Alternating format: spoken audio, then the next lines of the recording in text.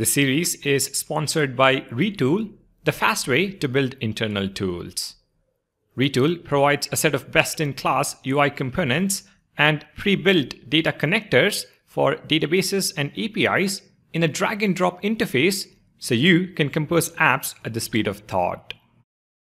Skip boilerplate code with 90+ pre-built components, import custom React components, and write JavaScript anywhere you need it. Try the free forever plan today at retool.com. Hey everyone, my name is Vishwas and welcome to a brand new tutorial series on Redux Toolkit featuring React. In this introductory video, we are going to briefly go over what the library is, why would you want to use it, and take a look at the prerequisites to get started. Now what I'm trying to do is make this channel a one-stop shop for everything related to React.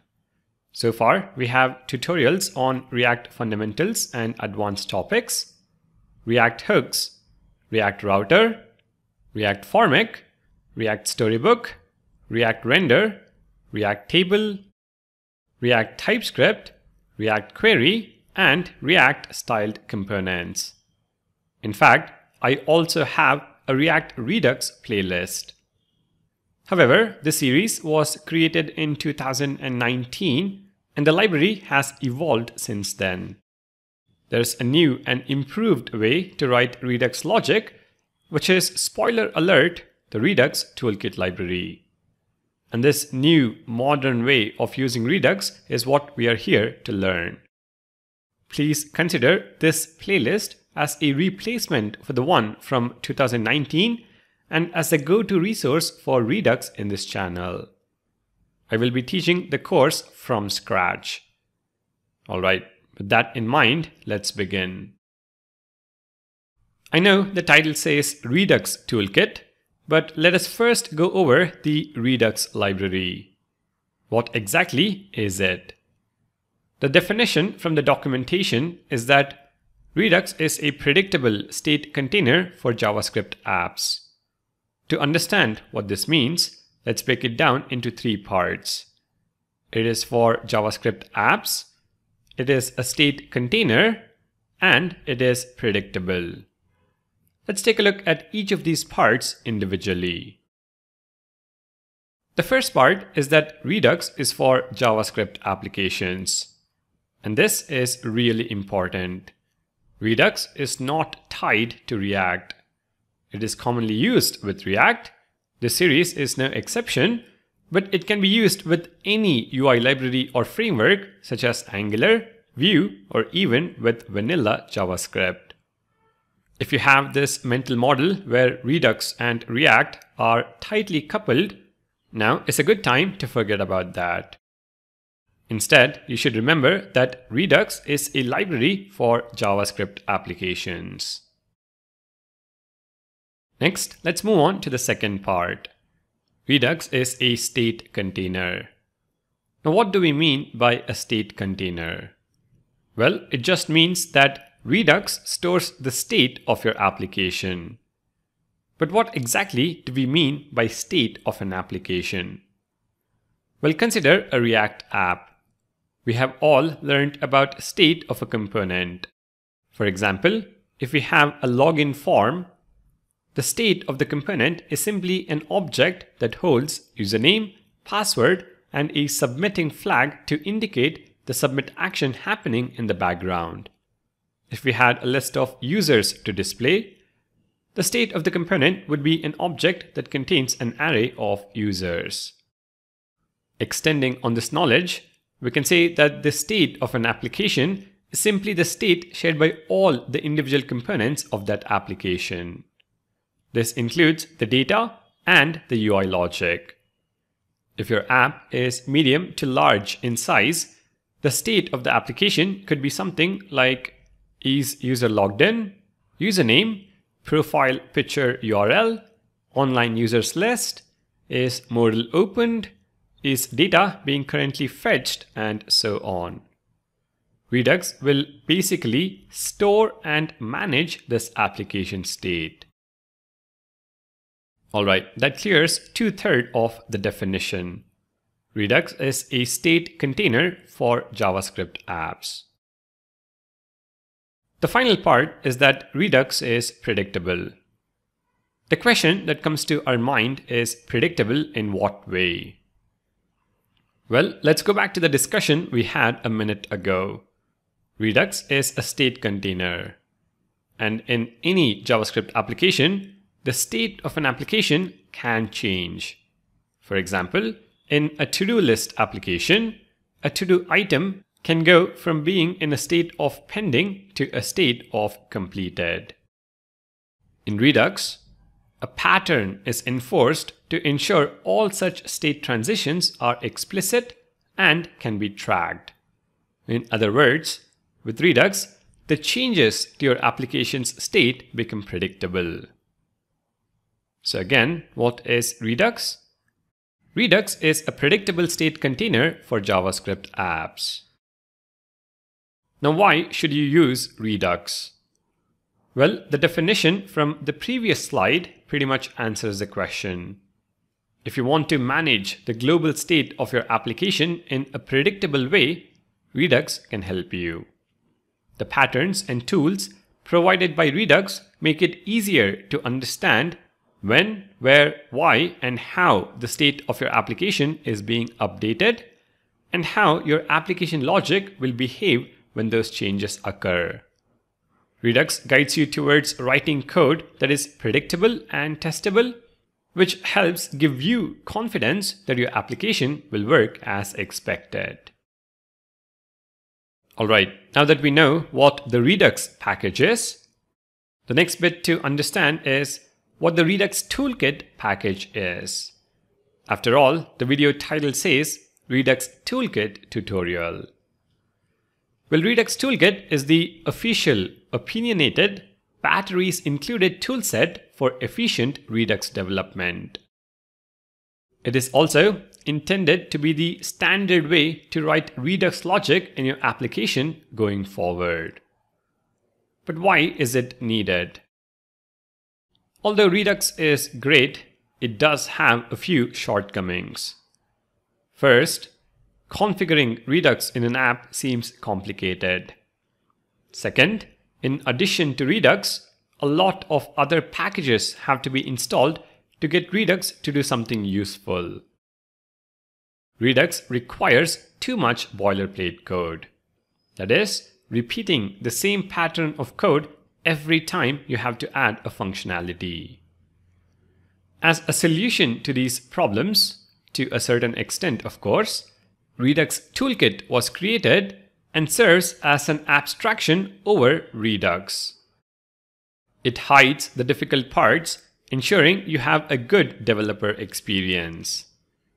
I hope now the what and why of the Redux Toolkit library is also clear. Our discussion so far has been UI library or framework agnostic. Redux or Redux Toolkit don't depend on a UI library.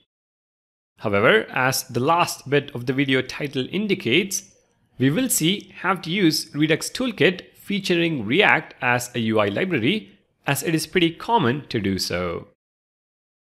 For that, we need a different package called React Redux. So we have React, which is a UI library, and we have Redux, which is a state management library. They both work independently of each other. To directly use Redux in a React application is a bit confusing and also difficult. To simplify that, we have the React Redux package. React Redux is the official Redux UI binding library for React. What we mean by that is React Redux offers a couple of functions that will help you connect your React application with Redux. So, if you're using React with Redux or Redux Toolkit in our case, you also need to learn React Redux to bind the two libraries. Let me quickly summarize the points we have learned so far. React is a library used to build user interfaces. Redux is a library for managing state in a predictable way in JavaScript applications. Redux Toolkit is a library for efficient Redux development. React Redux is a library that provides bindings to use React and Redux Toolkit together in an application. Hopefully, these points are clear to you. Now, before we proceed with the next video, there are a couple of points I want to discuss. They are sort of my own opinions and also dictate the way I have structured the series. But it is something I speak out of my own experience, so I hope it is of some help to you as well. Alright, the first point. According to me, the most basic mistake you can do is learning Redux and React in parallel. If you're watching this video and you don't know all the fundamental concepts in React, please don't proceed. You're only going to confuse yourself even more. You're going to find it difficult to draw a line between what is done in React and what is done in Redux. Second point, should Redux be added to all your React applications? Or to rephrase it, which is also the most common question you find out there, when should I use Redux in my React application? Now, this is a difficult question to answer. Redux helps you deal with shared state management, but like any tool, it has trade-offs. There are more concepts to learn and more code to write. It also adds some indirection to your code and asks you to follow certain restrictions. It's a trade-off between short-term and long-term productivity. As a good rule of thumb, Redux is useful when you have large amounts of application state that are needed in many places in the app. The app state is updated frequently over time. The logic to update that state may be complex. The app has a medium or large-sized codebase and might be worked on by many people. Just keep in mind that not all applications need Redux. Now, the third point, Redux is one of those libraries that you need to go through twice or 3 times just to wrap your head around the basic terminology. You're also going to find out there is a good amount of terminology and concepts that you need to learn before being productive. My advice for you is to not worry if you're not able to pick up on some of the concepts right away. Give it some time, go through the videos multiple times, and things will eventually start to make sense. Fourth and final point is about the course structure. I've mentioned it earlier, but let me repeat. Redux can work independently without the need of Redux Toolkit or React. For you to understand what Redux Toolkit brings to the table, how it works under the hood, and to understand how React Redux works, it is essential that you first understand the various concepts in Redux itself. It is my personal opinion that as a beginner, you should learn Redux first, Redux Toolkit second, and React Redux third. This will not only help you get a deep understanding of the code you write, but also helps during interviews, as companies do have old code bases where Redux exists without Redux Toolkit. So in this series, our learning is in 3 parts. For the first part, we are going to deal with just the Redux library. For the second part, we are going to learn the Redux Toolkit library. Till that is completed, we are not going anywhere near React.